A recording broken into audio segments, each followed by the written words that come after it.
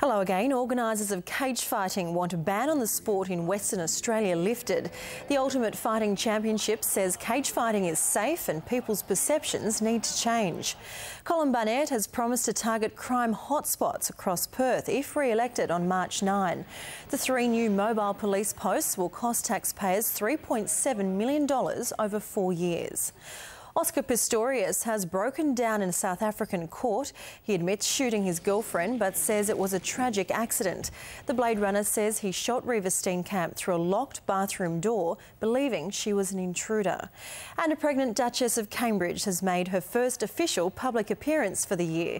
Kate showed a slight baby bump on her visit to a charity centre for substance abuse. More news soon.